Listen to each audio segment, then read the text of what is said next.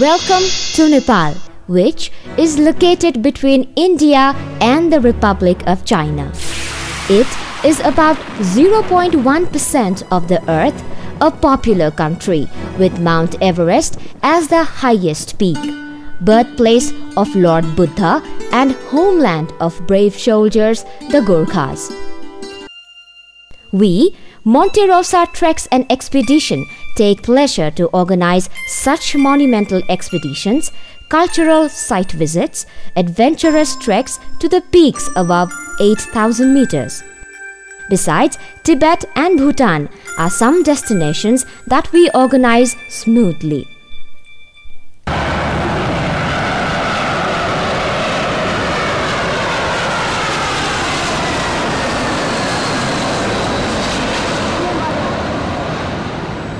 This time, we have a group of 30 tourists from Europe for Nepal visit for 2 weeks.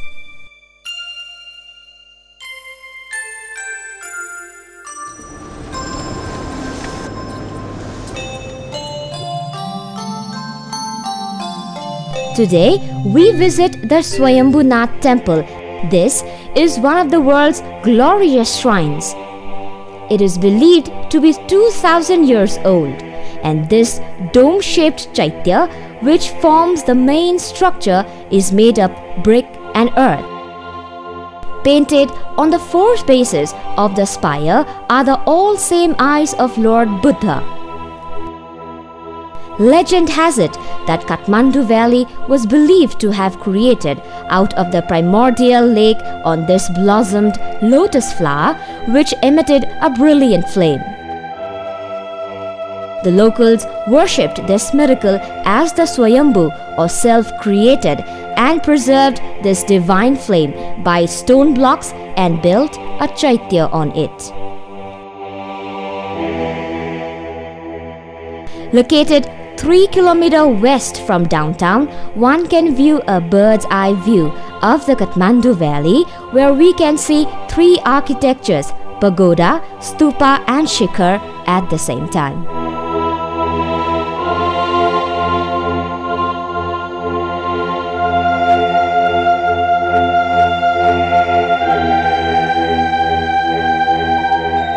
The Bodhanath Stupa is among one of the 7 World Heritage Sites declared by UNESCO. Its build is identical to Swayambhunath Temple and is considered one of the most auspicious spots for Buddhist pilgrims. The stupa is surrounded by numerous Buddhist monasteries and lies approximately 7 kilometers northeast of Kathmandu.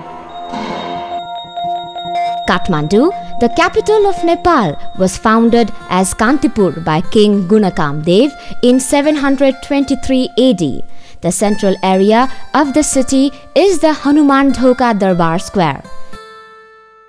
It is a complex of beautiful temples and shrines, both Hindu and Buddhist. Most of them were built between 12th to 18th century. The Darbar Square, with its old temples and palaces, epitomizes the religious and cultural life of the people here. As various festivals are celebrated here, this time it is Indra Jatra festival. This statue on the 4 pillars is the statue of Indra, the god of rain. In this occasion, there is a chariot festival of Kumari, the living goddess. She is a small virgin girl having 32 good signs and is considered the emancipation of Hindu goddess Taleju. Different marks dances are performed during this festival. Also, Akash Bhairavnath, the wrathful form of Shiva, is exposed to the public during this festival.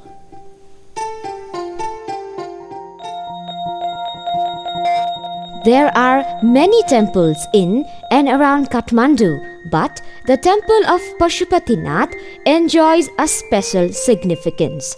It is one of the most venerated Hindu temple in the world, built in the 7th century, which extends along both banks of sacred Bagmati river, where Hindu devotees come for holy bath, cremation and many other religious activities. Bhaktapur. Bhaktapur literally means the city of devotees and is among one of the 3 major cities of Kathmandu Valley. It is renowned as the home of medieval art and architecture, fabulous culture, colorful festivals, traditional dances and typical Nevari lifestyles. The Darbar Square, the open public square of the ex-royal palace, is characterized with 55 wooden windows, temple, a golden gate, big bell and many more Hindu monuments. Works of wood, stones and metals are all over the historical city.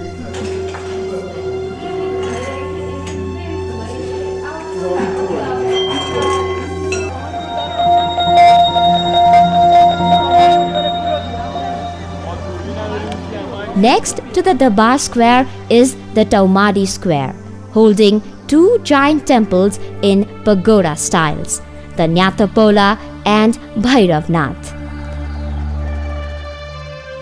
The former, which is the tallest temple in the valley, was built by King Bhupatindra Malla.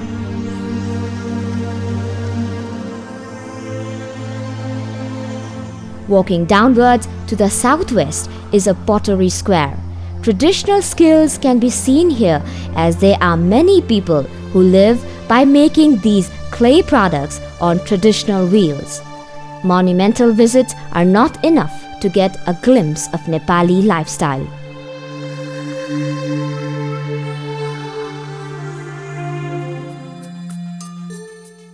Among the 3 main medieval cities, Patan was founded in 3rd century and is also known as Lalitpur, which means the city of fine arts.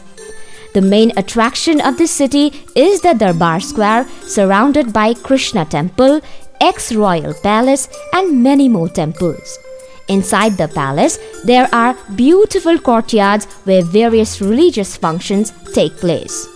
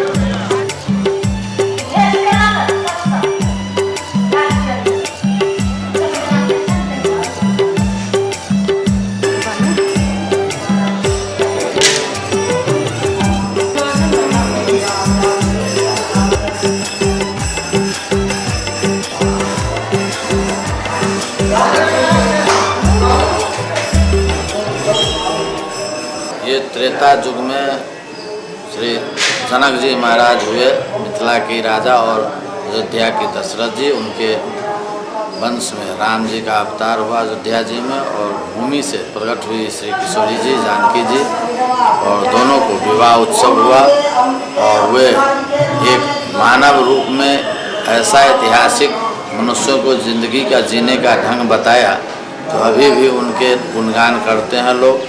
और प्रभु श्री राम को भगवान के रूप में और श्री सीता जी को श्री माता शक्ति के रूप में अभी भी लोग ये पूजन करते हैं। और वो परंपरा जो है सो त्रेता, द्वापर, सतयुग, कलयुग में भी वैसा ही है जैसा त्रेता में था। अभी तक कोई फर्क नहीं पड़ा है। उतना ही मनुष्यों का श्रद्धा है उनके प्रति, उतना ही लोग आते जाते हैं। और आप भी देखते ही हैं कि कितनी भीड़ लगी रहती है मंदिरों में। ये सब जो है त्रेता की कहानी है। 4 युग के बाद भी उतना ही अभी तक प्रभाव है इस श्री सीताराम जी के नाम में।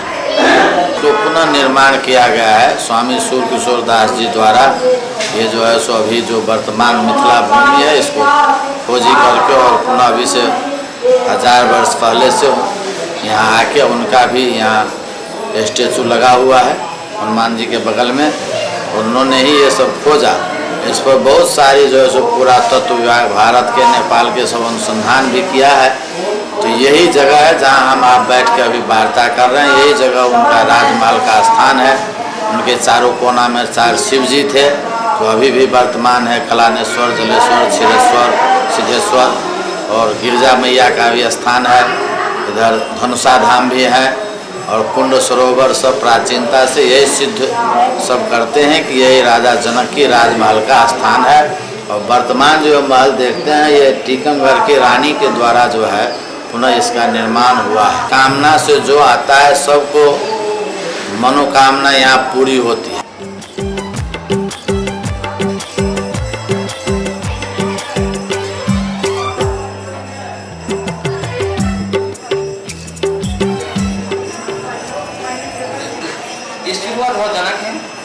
सीता जी का पिताजी, ये रानी सुनैना सीता जी को मिले, ये पार्वती शंकर, ये पुष्पध्वज को मिला के नहीं उनकी पत्नी है। राजा जनक 2 भाई थे, ये राम, सीता और शत्रुघ्न, लक्ष्मण। ये राधा कृष्ण, ये ब्रह्म कपाली, ये 365 साल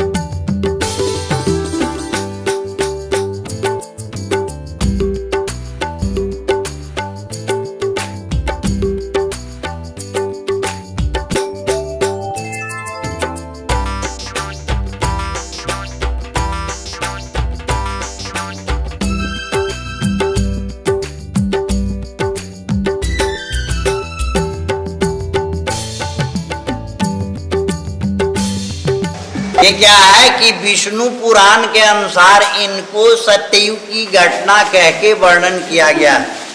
सत्ययुग में शंकर जी ने महर्षि दधीची की हड्डियां से धनुष बनाए थे, त्रिपुरासुर संग्राम किए थे। त्रिपुरासुर संग्राम के बाद में वही पिनाक धनुष शिव ने परशुराम को दिए थे वरदानी में कि जब तक ये आपके पास रहेगा तब तक आपका शक्ति कोई नहीं कर सकता। जब उन्होंने क्षेत्रियों को 21 बार नाश कर चुके तो फिर ले जाके शिव जी को देने गए कि प्रभु हमने बहुत हत्या हिंसा कर चुके, अब अपनी अस्त्र को संभालिए, हमको उद्धार होने दीजिए। तो बोले कि देखिए ये पिनाकी धनुष ले जाके आप राजा जनक को दे दीजिए, विदे महाराज को। तो परशुराम ने वो पिनाकी धनुष राजा जनक को दिया था। अब वाल्मीकि रामायण वर्णन कर रहा है कि सीता उत्पन्न हुई, सीता 7 वर्ष की थी तो उनकी माँ सुनैना बचिया को बोली कि आज तू जाओ धनु को सेवा करो। उस समय ये धनुआ थे जनक के दरबार में, जनकपुर। तो सीता गई तो क्या किए कि वो पिनाकी धनुष को बाएं हाथ से उठा ली, चौका लगा दी, फिर रख दी, चली गई खेलने के लिए। अब ये देख करके राजा जनक को बड़ा आश्चर्य लगा कि भाई इतनी छोटी बचिया इतने बड़े धनु को कैसे उठाई, अब इसका जोड़ा भी कहीं होगा। वैसे हम बर कहाँ ढूंढे, इसीलिए उन्होंने धनुष यज्ञ रचा दिए। तो धनुष यज्ञ रचा जनकपुर रंग भूमि, जब सिय पगुधारी देखी रूप मोहे नर नारी, वहाँ तोड़े वहीं प्रभुदोई चाप खंड मही डारे। भगवान ने 3 टुकड़े कर दिए, उसमें एक टुकड़ा आकाश गया, एक पाताल, पाताल का टुकड़ा वो जनकपुरी, एक धनु सागर तालाब है पोखरा। तो आज से 25 साल आगे वो पानी के ऊपर बराबर तैरते थे, पाताल वाली टुकड़ा, तो उनको पाताल का टुकड़ा माना गया है। यहाँ हुए आपको मध्य भाग। तो वाल्मीकि वर्णन किया है कि जनकपुर से पूरब, पग पूरब, इसीलिए इनको पंचकोशी कहते हैं। उस समय सीता की 5 कदम थी, अभी की कोश। तेई क्षण राम मध्य धनु तोड़ा, मध्य का टुकड़ा। तो जो भगवान के हाथों से गिरा हुआ टुकड़ा इनको माना जाता है। मेन पार्ट ये हुए धनुष का। ये पेड़ जो है ना पीपल, ये पेड़ मेन टुकड़ा ही पर हुए। ये पेड़ को भी 500 साल हो चुका कह के वैज्ञानिक अनुमानित किया है, 500 ईयर। हाँ, अब इनका बढ़ोतरी हो रहा है, धनुष का बढ़ोतरी हो रहा है, ग्रोइंग, लंबाई, जैसे वो अभी नया निकल रहा है वहाँ। तो ये क्या है कि आपको शास्त्र बता रहा है कि एक रोज बराबर 1 तिल भर पर डे, 1 तिल के मुताबिक, हाँ 1 तिल इनकी बढ़ोतरी। आपके भारत में जो गिरिराज है ना गोवर्धन, वो घट रहा है, 1 तिल बराबर घट रहा है। ये पिनाकी धनुष बढ़ रहा है। तो इसका परिणाम बताया कि कलयुग के अंत में जाके फिर पूर्ण रूप लेंगे, धनुष का ही पूरा शेप बन जाएंगे, तो कली समाप्त होगी, सत्ययुग की प्रारंभ होगी, कह के ऐसे वर्णन कर रहा है। और उसी के अनुपात में इनकी बढ़ोतरी हो रही है। और ऐसे देखने में लगता है जैसे रुद्राक्ष हो ना, शिवा, उस रूप में इनका रूप। रामेश्वरम का जो पात्र है ना, धनुषकोटि रामेश्वरम, चैतबिंद रामेश्वरम, बस सेम उसी से मिला जुला है कह के। धनुषकोटि आपको 2 है, एक धनुषकोटि ये हुए, एक धनुषकोटि रामेश्वरम। इसीलिए हमारे मिथिला महात्म कथा धनुषा धाम का दर्शन, रामेश्वरम का दर्शन कह के वर्णन किया गया है। उठऊ राम बन जाऊँ बबचापा, 4 धाम में एक धाम धनुषा धाम। यहाँ एक हॉल है, ये कुंड हुए पाताल गंगा। उस समय धनुष गिरे ना, उनके आवाज से जमीन फट गई, ये पानी निकल गए, वाटर लेवल आ गए। वाटर जो है ना ये पूरा पूरा फुल रहता तो बहुत शुभ मानते। अब हमारे देश में सुख शांति है, अब हमारा फसल भी बहुत अच्छा है। अरे ये जो पूरा शुभ है तो कोई दैवी संकट आ रहा है। जैसे कि 10-11 साल आगे पड़ा था, जिस समय हमारी किंग की हत्या हुई थी, वीरेंद्र। बैसाख 15 गते सूखे या ज्येष्ठ 19 गते हमारे दरबार में ही पड़ गया। जैसे उससे भी 6-7 साल आगे सुखाड़ पड़ गए, उससे भी 10-12 साल आगे सूखा भूकंप चले गए। तो ऐसे होते हैं ना। तो यहाँ गांव-गांव से ढेर दूध आ जाती है गौ की, इसमें डाला जाता है। अब समय ठीक रहा तो भर जाएंगे, नहीं तो जितना भी दे, जैसे अभी पड़ रहा है, इसमें कितने भी वाटर दे, पानी दे, लेकिन इसको कहिएगा कि हम 10 मिनट भी भर के रख देंगे तो हमारे आपकी इच्छा से रहेंगे नहीं। और जब समय ठीक आ जावे तो आप आ जाएंगे ऊपर। यही हुए यहाँ की संक्षिप्त कहानी।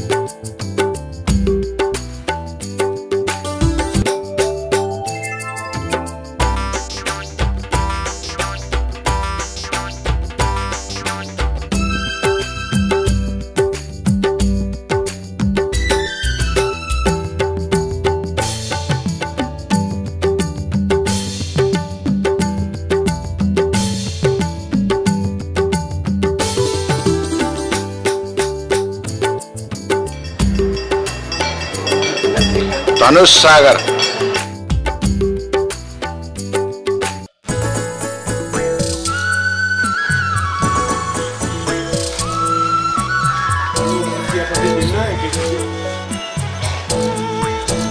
So this is our little gift. Please.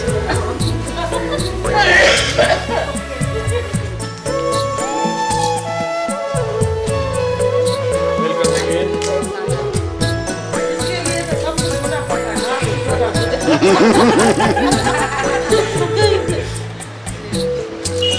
शुभ कार्य में गाली मत देना। गाली नहीं है वो, सजेशन है। Welcome again. This is a Buddhist and this is a Hindu. So Hindu This is mixed culture. It's a different life. This is our little gift. See you again.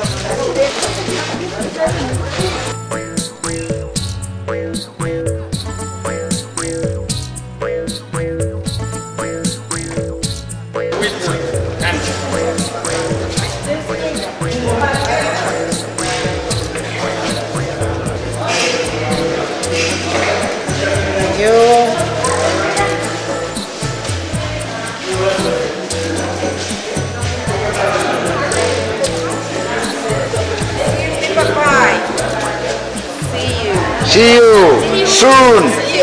See you soon. See you soon.